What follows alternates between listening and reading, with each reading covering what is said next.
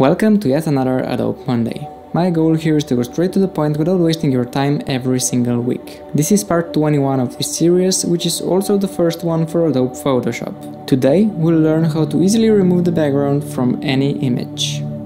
Are you ready? Back in the day we had to use pen tool to make selections and then remove the background that way.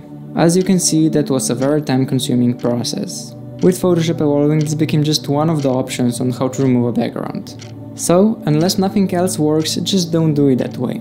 Simply just find a tool named Object Selection Tool. If you can see it right away, look for it under the Magic Wand tool, which I'm sure you know where it is. The logic behind this is to draw a rectangle over the object you want to cut out, and then Photoshop will automatically detect the object and will make a selection for you. Anyway, once you have the selection ready, create a mask and then double click on it. This will open a new window with advanced options to refine the selection. Look at this ugly edge we got from making a selection earlier. No worries though, just drag this brush over the edge and voila! I'm not sure if we can say there's artificial intelligence helping us or not, but it definitely feels like it.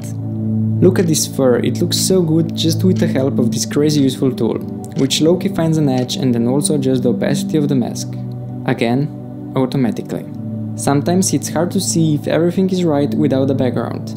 So, just put a one-color background to another layer behind your subject and check for errors. And get rid of them, of course, with the same tool.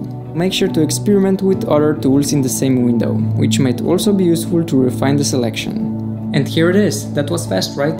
All I'm asking you is to like this video and subscribe. There will be more videos like that every single week. Thank you so much for watching and see you on the next one.